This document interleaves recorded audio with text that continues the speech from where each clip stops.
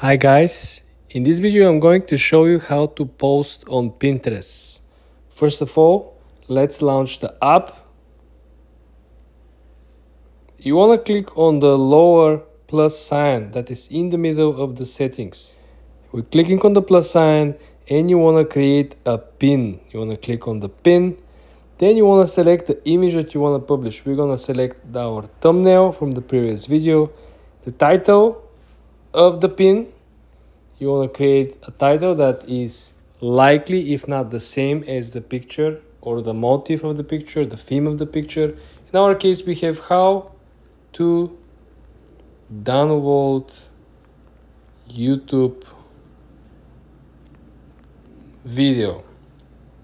Then in the description, you can actually utilize part of the title plus particular hashtags. For example, you can say learn how to download a YouTube video, and then you can utilize the hashtags. You can use, as you can see, there's plenty of hashtag recommendations beneath. You can utilize YouTube, right? You can utilize something more niche, for example, YouTube videos or video ideas. What is popping up as a recommendation is something that you definitely want to consider. You don't want to come up with reinventing the wheel. You are using the pins, which essentially means other people's ideas and popularity of the post or search terms.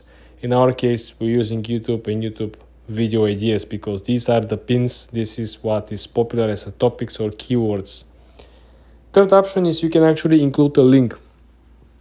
For example, we have a link from our video, right? You want to simply copy and paste your link. Then you can create your own board.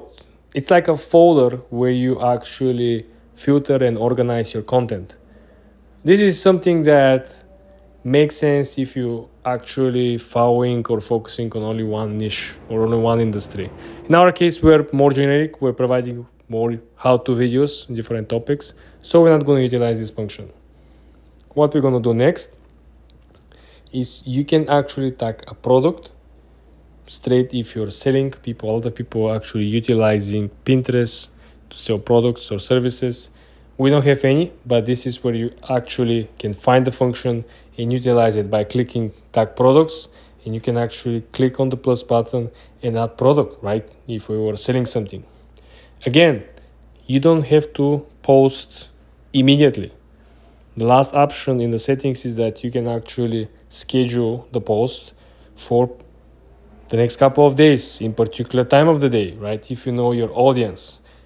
Then the last step, of course, is to click create. There you have it. Your pin was just published. You just learned how to publish pins, how to find the exact keywords, how to create images, and potentially selling products and scheduling posts. I hope you guys found this successful. Subscribe and come back for more.